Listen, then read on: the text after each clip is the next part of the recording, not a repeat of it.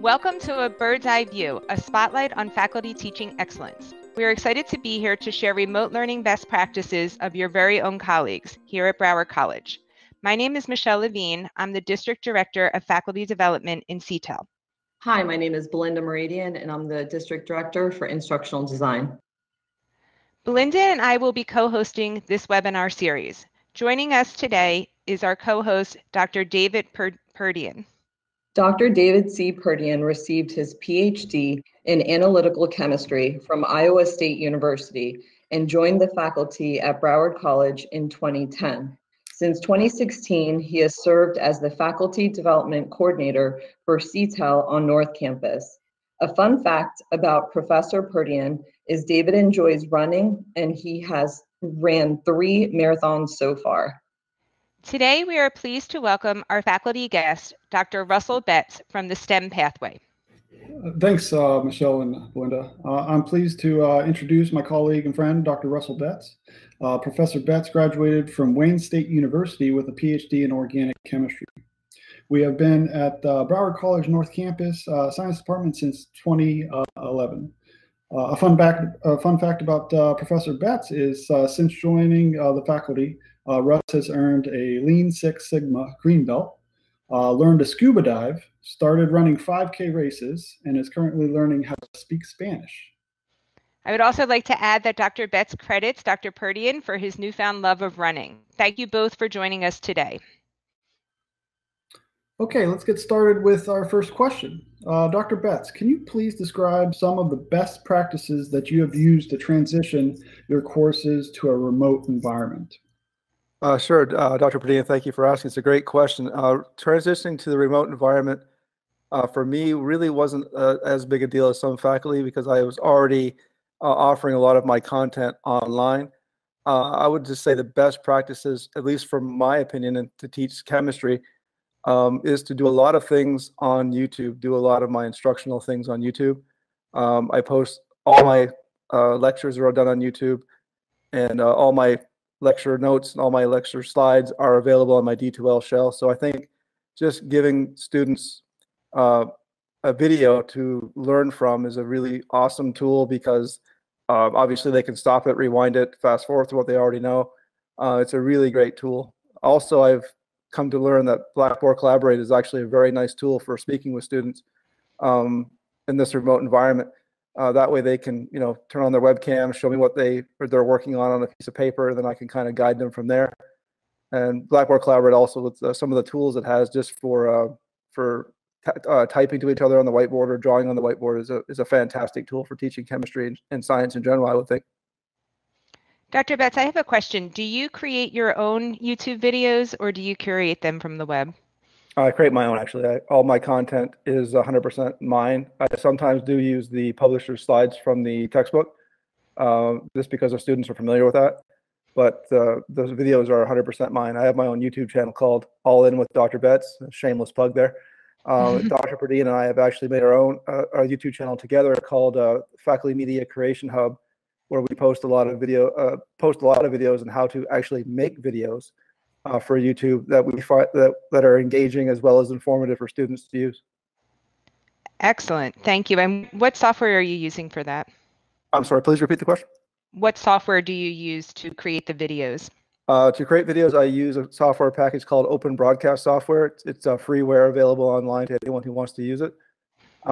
It's the software that all the big YouTubers use. If you think of the top YouTubers, like PewDiePie is close to the #1 YouTuber.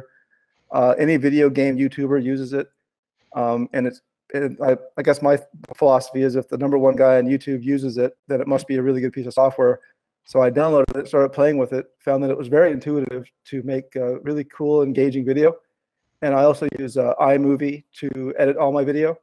And I use a program called Audacity to edit the sound if I need to do any sound editing. Excellent. Thank you so much. You're welcome. Dr. Betts, I know that creating your all these videos on yourself is quite a bit of work, but do you think students respond to videos that you make yourself More than say just another video produced by someone else, whether it be another chemist or other YouTuber. That's the really good question, actually. I guess it'll be a twofold answer. You can think of it two different ways. I think they respond well to videos that I make because they know me, and they know even students who aren't in my lecture classes know that I'm a Broward faculty member. So they know that the information I'm giving them is relevant to their specific course. Whereas I'm probably not as engaging or as personable, let's say, as a YouTube celebrity. I'm thinking of some of the science guys that are out there on YouTube. Their names kind of escape me right now, but they have very, very engaging video.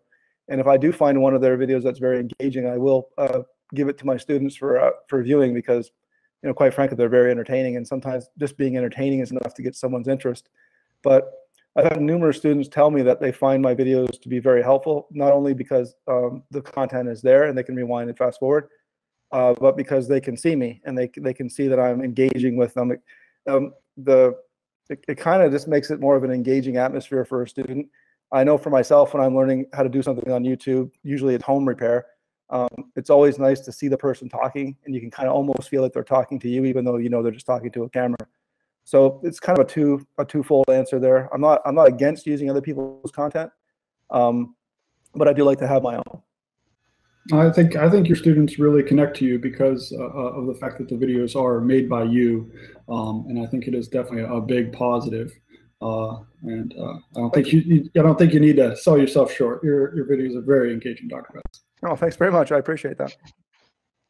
Dr. Betts, we would love to see firsthand how you're utilizing the virtual environment to deliver the content in your course. What is one practice you would like to share and demonstrate for us? Sure, thanks for the question. It's a really good question. And I think I'd like to share how to use open broadcast software to show faculty and to highlight really how easy it is to use some of this free software that's out there and how it's fairly simple with basic computer equipment to make engaging YouTube videos, basically with equipment you probably already have in your office. So I want to just bring up the OBS, or a YouTube video actually of PewDiePie. He's a famous YouTuber. Here he is. So as you can see, here's the video game. He's playing Minecraft here. And here he is in the corner, and you can see him. You can see his face. You can see him reacting to the game. You can see him reacting to what he's playing in the game. And he actually has his own, monologues. He talks to himself a lot. He talks to the game a lot. It's engaging. It's funny, and he's personable. He has over 100 million subscribers. So I guess I didn't want to argue with success, and I decided to do my videos in a similar fashion. So here's one of my videos here. Now, obviously, it's not a video game. It's not nearly as much fun. This is chemistry. So David and I love it, but most people won't. But you can see here I am in the bottom right-hand corner talking to the students. And as the full screen, or most of the screen, is occupied by the data they have to know. So it's almost like they're in the classroom with me, only they're sitting at home with their phones or their devices. They're reading the slide. They're hearing my commentary. And I'm drawing on an iPad Pro at this point, using a stylus in the iPad Pro to highlight things, draw structures, work out problems for the students, so that way they can see how to solve problems, do things like that. So I was going to show you guys how to make videos look similar to this. That's just kind of how I got a lawnmower again in the background, but let me just keep going. And here's OBS. Here's what it looks like when you download it and start it. It looks pretty barren. Not much going on here, but it's really, really easy to set up to do a video like I do. Let me just click on this plus button right here, and I'm going to bring my webcam in. I'm going to do what's called a video capture. And there it is. I guess you can't see it on your screen for some reason, but trust me, it's there. And now I'm just going to select basically my webcam. How did you learn how to use this tool? YouTube. Oh, excellent. You researched on it. Great. I used YouTube. And this is a free tool, correct? Yes, OBS is absolutely free. So there I am. Hi, everybody. So you can stretch yourself out to be full screen if you want. There you go. That's really full size Dr. Betts. Or you can do what I do in my video. You can make yourself really tiny. Put yourself in the corner. Now, I used to put myself in the bottom right. I recommend top right now, because as you're writing, as a human being, you tend to go from top left to bottom right, and sometimes your image will get in the way. So I recommend to put yourself in the top right or the bottom left. And then you can also bring in, say, a PowerPoint slide, which For some reason, it doesn't appear to be capturing it on the display here. But you can capture windows, you can capture devices, you can capture any kind of thing that's on your computer. You can even capture display if you want to. So I'm just going to go ahead and do what's called a window capture. And I'm just going to find PowerPoint. Just pull up my PowerPoint window. And then you can see, there we go. So here's my PowerPoint presentation I did for my Spanish class. It was on Argentina. And you can resize this and you can do whatever you want in here. And let me just notice my webcam went away. That's because the OBS works similar to Photoshop in that it has layers. So if one layer is on top of the other, it'll hide the bottom layer. So if I move the video capture device below the window capture, my video camera disappears. And that kind of stuff happens. So you just have to play with it a little bit. But as you can see, here I am. And there's my content on my slide. So far, I've only done maybe not even 10 mouse clicks yet. And I've gotten my slide up. I've gotten myself up. And the last thing that you have to do is import your audio. And then you just, again, you click on the plus button here. And you look for what's called audio input. And then you can select whatever device you have. If you have a built-in mic is what most people will probably use. So built-in microphone. And now you can see the little sound bars jumping on the bottom. Because OBS is now capturing sound and video at the same time. The really cool thing about OBS, at least in my opinion, is you can either record directly to your device, your computer, or whatnot, or you can stream directly to YouTube. You can actually live stream with this device, which is what a lot of gamers do. They use it for live streaming. And I've actually live streamed a couple of lectures just to see if I could do it, to see if we had the bandwidth available at North Campus. We do. It's a struggle. The computer will struggle with it a little bit, but it does work. I used a 8-year-old iBook Air or iMac Air or whatever they're called. So a really old, cheap computer for Apple, cheap for Apple, that is. And I got it to work. So you could definitely live stream your lectures if you chose to, or you could live stream from your home in this virtual environment. You could do a lot of things, really cool things with this tool. Or you can also use Blackboard Collaborate to do similar things, but I think OBS is a little bit more elegant to do that. And to live stream to YouTube is a whole other 20-minute discussion. It's a little bit more challenging than just pushing the button, but once you have it set up, it's actually very, very simple to use. And I actually have some videos on David Mine's YouTube channel, Faculty Media Creation Hub, on how to set up OBS to do videos just like this. I personally think it's a very engaging way to do it because students can see you, and if they can see you, they're more relatable to you, and that to me just helps a lot. And it's really nice to get emails from students saying how much they really enjoy your content. And it's especially really nice to get email from students who are not from here. I got an email a week ago from a student who said they were from Las Vegas and their professor went virtual for the same reasons we did. And their professor, I guess, was struggling with doing it. So her and her friends in her class were using my videos as supplements, which I thought was very cool. That's very cool. I have a question. So when you overlay the PowerPoint presentation, is it just an image of that, or are you actually then able to, is it a screen capture where you're actually able to go and show your PowerPoint now? Yes, I could scroll through it now and see if I can pull it up here. So I could scroll through all my slides. I could tell it to you in Spanish if I had my notes. But yeah, you can totally scroll through it. Now you can't really draw on the computer screen. But if you have a tablet like an iPad Pro and probably some kind of Lenovo tablet would do the same thing, you can very easily use that to draw on or write notes on your iPad Pro, and it'll broadcast to OBS directly. And in fact, the most recent update of OBS allows you to connect your iPad Pro directly to OBS without going through a third-party software. Used to be you had to go through QuickTime to do it, and now it does it directly, which is really nice. It takes a lot of effort out of the process. This is great. And I have one other question. Are you able to caption these videos? How do you mean caption? If you have a script for your video, are you able to put captions into it? Sure, but my advice would be to put your audio in directly. Because right now, if I were to record this video right now, OBS is recording audio at the same time as recording video. Right, but I mean for accessibility purposes to have captions on the bottom of the screen. Oh yeah, I would. Go ahead, David. Yeah, for closed captioning, I'm sure the easiest way to do that is once you upload it to YouTube, they have the closed captioning features there, Yes. They do a decent job detecting it on their own. But if you have a script typed out, it's you can cut and paste it right in there. Mm-hmm. Thank you. Yeah, Russ, this is really great. I haven't used OBS yet, but I can definitely see the value in it. There's so much research out there that shows that student success both in courses and in terms of retention and completion. There's a lot of research that shows that how well students are connected to their college, both to their peers and to their instructors, makes a huge difference. And little things like this, where they see their instructors, putting in the time, making their own videos on the course content. I think it's going to go a long way with helping our students out. It's a really good job. Oh, yeah, I really appreciate that you showed this to us, because to be honest, I've been a little stressed out about how am I going to create my own videos for my class, and you just made it look so easy that now I'm going to jump right into it. So thank you so much. Well, that's awesome. I'm really glad to hear that. I really am excited to share this with people because I think it's a great tool, and it's my favorite word, free. Yes. But I'm more than willing to help any faculty member who wants to send me an email if they have a question about OBS. I'm not an expert by any means, but I do know quite a bit about it. And I'm willing to help anyone who wants to learn it to make video. It's just a lot of fun.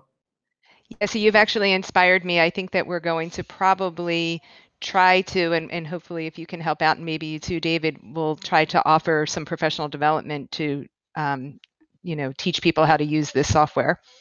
Yeah, I'd be happy to. That would be awesome. I actually taught on South Campus. I did a small lecture with I think 4 or 5 faculty members on how to do just what we're doing now, and we actually went all the way to uploading on YouTube. And it was very beneficial. There's a few faculty from that are currently using OBS now in their software. Their video development, which is it's exciting when other faculty can learn from you. Excellent. Thank you so much for sharing that. My pleasure. So we have a few more questions for you for the rest of our webinar. So the next question was, the transition to remote learning has been uncharted territory for all of us here at the college. What has been your greatest challenge, Dr. Betts, in the process to go remote? The greatest challenge so far has been testing. I'm not sure how to do it appropriately to be fair to the students, but also to maintain academic integrity. It's definitely challenging to do that. I guess we're going to find out today in our faculty meeting if we have some kind of honor lock to give to our remote students. But that's the one thing I'm still finding quite challenging, and I'm willing to take any advice anyone has on how to do it. Do you want to speak to that, Belinda? Sure. Well, it all depends on the assessment method. There's a variety of options if it's a multiple choice exam for modifying the settings within D2L itself, but I know that it becomes concerning for some faculty that want to actually see the students. So with Honor Lock, there is a live proctor, so that's something that gives reassurance a lot of times. But there's also some limitations, like with having a webcam and whatnot, that if students don't have that, there's other options like Respondus lockdown browser that locks down the browser in order to prevent students from opening extra tabs. And then other settings in D2L, such as the time limit on exams, not leaving it open for students to take for like a couple hours or for a period of days, to have a shorter window to allow students to come in and enter the exam within 15 minutes, let's say, and then take the exam, and on average about a minute a question, depending on the complexity of it. Those features help as well. However, with Honor Lock, we are extending it out and considering the options of what struggles that students may have as far as technology-wise, in order to be able to offer that. Great, thanks for the information. It's exciting to hear. Is Honor Lock going to be offered over the summer for remote learning? It is, yeah. So it is, but they're also trying to identify whether students have webcams, and the college was trying to order webcams, but the shipments are coming from China, and right now they're quite on back order. So unfortunately, a lot of them will not be delivered till August. So they're trying to see the magnitude of how many students actually don't have webcams, because if they have a desktop, then it doesn't come with a camera, but laptops do. And seeing like what students actually need, laptops still, not just for the webcam. So they're just kind of reevaluating that. IT is, and hopefully they'll be able to give us more information on that. But a starter piece is to know the current inventory of your students' technology, to ask them in order to get prepared for whether you are able to get honor lock or not is dependent on what the students currently have. So that's definitely a good starting piece to, most faculty are doing surveys and just asking their students to see, do you have a desktop? Do you have a laptop? Do you have a Chromebook? Because a Chromebook you can't use Respondus Lockdown browser with. So just knowing what technology they have is probably the number one thing to do. But also, there's certain instructors like for biochemistry or, certain areas that are extremely high stakes, and they're modifying their assessments to be more short answer, which I know it's a little bit more work for the instructor to have to hand grade it, but at the same time, it also allows the integrity of the exam to be more, secure, as opposed to multiple choice tests that students may share or the test bank may already be jeopardized, So you can also have the option to possibly create your own questions if you have that, or randomize it, do a pool of questions where no two students will have the same exam or less likely to. So there's a lot of different options that you could consider. That's awesome. Thank you for telling me that. I'm glad to hear about the honor lock for the summer potentially being available. Thanks, Russ and Belinda, for that assistance. As we just talked about, there have definitely been some challenges that have popped up since we've transitioned to remote learning. But I'm sure that you will agree that there have been some positive surprises as well. What unexpected benefits have you experienced as a result of our transition to remote learning, Russ? One of the benefits for the remote learning is it forces me to be a little bit more creative in what I'm doing and how I'm engaging with my students. What I try to do, and I don't always succeed in doing this because I can be a little bit of a pessimist sometimes. David Perdine is actually the optimistic side of my personality. I go to him for my optimistic side. And I try to think like Dr. Perdine. I'm like, okay, what advantages can we get from being forced to go remote? And I'm trying just to be positive about it and then think of ways to deliver the material. And I've been doing, I think, fairly well with my delivery, and I just trying to make more engaging videos. And the trouble I'm having at this point with my engagement is that being at home it's kind of not, I'm not in the game as much as I am when I'm in my office. So I'm hopeful that the campuses will open up again so we can go back to our offices, so I can feel like I'm in the game. But at home, I find it very rewarding to be able to have students contact me to want to meet with me and Blackboard collaborate, and they actually want to learn on their own. They're still excited about the learning process, which helps me to stay excited. And I truly feel that this remote environment is actually, there's a lot we can do with it.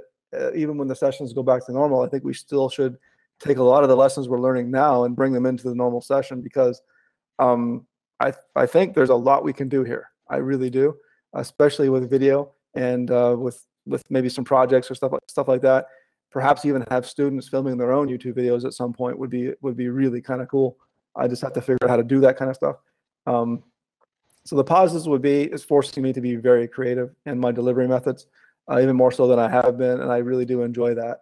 And I really do enjoy the fact that students are on their own with my guidance, still doing what they're supposed to be doing, and they're still trying very hard to learn it. And in fact, they are learning it, which is really kind of rewarding. Yeah, you're doing an amazing job with that. And I agree. I think that this, well, I'm a big advocate of turning problems into opportunities. And I really think that this has been an opportunity for so many of us to try out some things that maybe before we were hesitant or couldn't find the time. And now we're really, stepping out of our comfort zone a little bit. and trying things that, as you said, we'll be able to use in the future as well when we go back to a live setting. Absolutely. I really think we're going to learn a lot from this negative situation, turn it into a very big positive. And I think I'm hoping that a lot of faculty will learn from this as well, saying that we all are learning from it, and start thinking about other ways to deliver their material that, more creative, and have a lot of fun with it. Because, quite frankly, making video it's a lot of work, but it's a lot of fun. I think I'm singing your praise, because that's music to my ears for instructional design. Yes. Because we definitely try to work with faculty as much as we can to help excel their courses, and think outside the box and become creative with that. And I heard you mention about possibly needing assistance, and we do have Norman, who's actually hidden behind the scenes in this video, that he's our multimedia specialist. So I'm sure that he'd be ecstatic to work with you. We also have instructional designers that have technology background as well. So I do think that this is a department that can help faculty with the eye-opening realization that, there are, times where we rely on the face-to-face a little too much. And now that we're forced to all be remote, and when we do go back to face-to-face, why not take something out of it, and to be able to, continue to enhance our courses is I think, an amazing opportunity to do. I absolutely agree. I think once faculty sees how easy it is to really put a lot of content online, especially video content, how you can make it look really good with almost for free, I think more faculty will be more inclined to try it. And especially if they know there's support from other faculty and tech support specialists like Norman, I think people will be more than happy to jump at it. And there's a lot we can do with video. There's a lot we can do with the classroom setting. Like, for example, like my GOB chemistry, which is general organic and biological chemistry for nurses, our nursing students. My classroom is what I call a blended and flipped class. So we meet once a week. It's flipped, so we do the homework in the classroom. So students watch my lecture videos, basically the screenshot that I showed you of my video. They watch those every week, and I look at their notes every week, and I give them a problem set every week, and we all work together to figure that problem set out in small groups. And I love that. Works, yeah.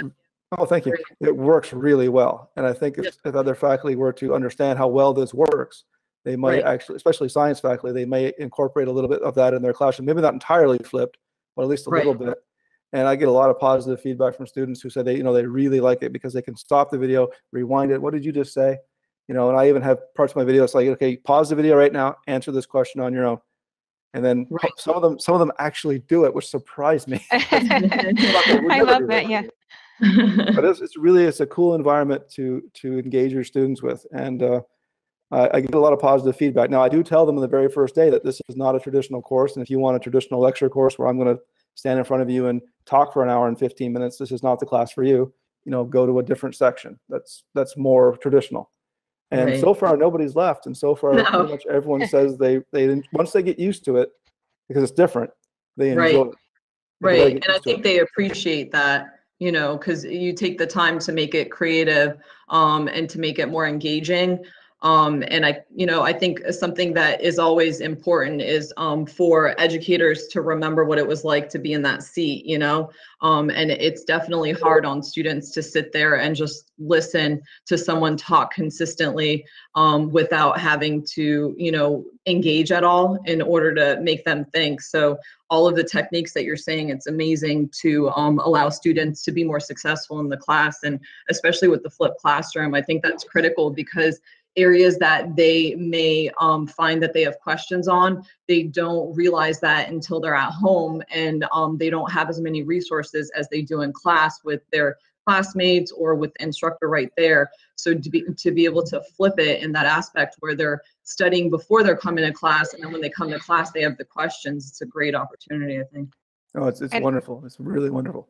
Russ, are you continuing that style now that we're in a remote environment? So are you giving the videos out ahead of time for students to watch, and then maybe using breakout groups to have them work on their problem sets in class? I actually, what I normally would do is what you're saying is during class, I'd break them into groups and give them the problem set, a paper version of it. What I did when we initially went remote was I put my problem sets all online immediately, so they all had access to it immediately. And I gave them the video, and I just said, you guys all know each other, because basically by this time they all kind of have each other's phone numbers. I said, text each other, work together as best you can. And I understand a lot of students during this situation have probably lost their jobs, so they're probably hustling to find another. So I don't make them work in groups because I'm not sure they can, but I do encourage group work because I think group work is the best way to learn chemistry and probably everything else. But I didn't require a group work at this time. And some students actually took the problem sets and ran with them. They finished them within 2 weeks. Other students are still finishing up their last problem set, even though their exam is tomorrow. But that's how it goes sometimes with students. And I get it. They have jobs and they have families and they have a lot to do. So I understand what they're struggling with. At least I try to understand. And I want to mention something to your point about forgetting what the students are enduring while they're sitting there in the classroom. This is why I encourage all faculty to take classes. Because as faculty members, we can take classes at Broward almost for free. So I've taken, I'm taking Spanish 1 right now. I've taken computer science. I've taken Nice. scuba diving and things like that. But I think all faculty should take at least one lecture class a year to remember what it's like to be sitting there, and also to observe other faculty to say, okay, what are they doing that I'm not doing that makes this class really cool, or what are they doing that they probably isn't a good idea, and maybe I won't incorporate that, or if I'm doing it in my classroom, I'll eliminate it, type of stuff. Especially if Howard's going to pay for it. Come on. Right. Yeah. That's a great suggestion. So just the one last question that we have is, how do you feel that the content you teach is unique in addressing remote delivery? Unique in addressing. Well, chemistry is unique in that everyone finds it hard. I'm sorry. Yeah. Oh, like anything that you feel like you had to modify because of the specific subject that you teach that made it easier with your type of learners that you have? Well, fortunately for me, I didn't have to modify too much because I already had a ton of my content online, and I was already requiring students to use the online content as well as the in-person content. Yeah. The big modification actually came in my organic chemistry class, because at this moment, another faculty member and I, Sean Hamilton, are working together to make an organic chemistry, basically a workbook for our students on North Campus. And as part of that process, as building the workbook, we had, problem sets for every student. And luckily, I had given them paper copies of the problem sets on the first day of class. So they all had all the copies of all the problem sets they had to do on the very first day. So that made things a little easier. But as part of this process, Dr. Hamilton and I were going to basically answer all these problem set questions online on YouTube. And then as the problem sets became due, make the videos available. Unfortunately, we've had to put that on hold because we don't have time at this moment. And I've had to focus on recording video for my students. And what you're going to find, and probably Norman will probably attest to this, is that the hardest thing about a YouTube video or a podcast or anything is your sound quality. And I don't have my good microphone at home. And I don't want to go to campus to get it because, I don't want to get, corona. They got me totally scared, to go anywhere. And so I'm just using my my headset mic, and it doesn't give as good sound quality. And I'm not an audiophile, but I do like to have good audio. And unfortunately, my students have to endure the poor audio. But I am going to refilm everything when I get back to campus to make it a lot more engaging and a lot better sounding. And actually, I also have a green screen in my office, so I can kind of incorporate the background of. Oh, nice. It'll look a little sweeter. That's great. It's fun. Hey, once you get into this YouTube video making stuff, you just start doing stuff just because it's fun. It's kind of cool to put yourself in the background, or put yourself in outer space or some crazy thing.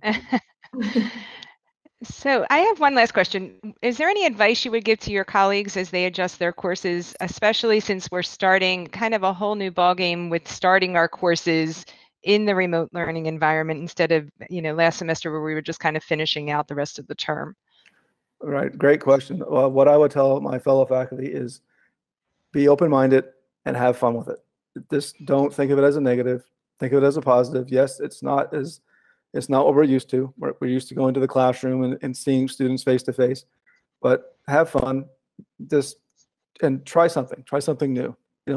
I've never used Blackboard Collaborate until now. I never saw the point of it for myself, but now that I've seen it, now that I've used it, I'm like, this is a great tool. I should have been using this all along. I just didn't pay attention to my fellow faculty who were using it. And that was a mistake on my part. I should have been listening to that, because it's a really awesome tool. Make a video. Don't worry about how bad it looks. Just make one. It's YouTube. No one expects you to be a professional. Tell a joke. Misspeak, fall down. Don't worry about it. Just be yourself. Like, for example, like when I was filming a lot of my videos, my office light would turn off because it's on a timer. And then I would lean back in my chair and wave my arms so that the light would turn back on. I just left them in. And my students, they all mentioned it to me. They all just laughed. They said, "That's awesome that you did. They didn't cut it out." That's great. And my send-off line, all my videos have a send-off line. Every video I make has an intro line and a send-off line. My send-off is, "Hey, at the end of this video, I want to wish you all good luck and good chemistry. See you soon." Cute. And all my students say good luck and good chemistry when they leave the classroom. So it's awesome. They're watching till the end. A lot of them are.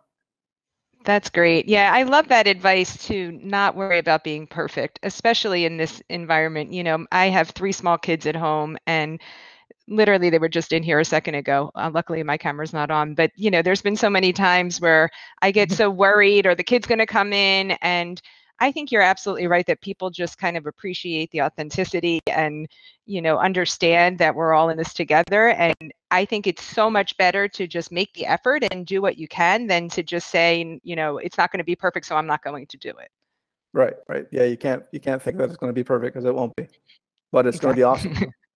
Just always say to yourself, it's going to be awesome, and this is going to work.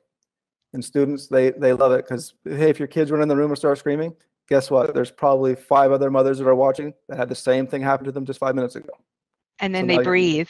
Yes, exactly. And you're instantly relatable. You're instantly engageable. Yes.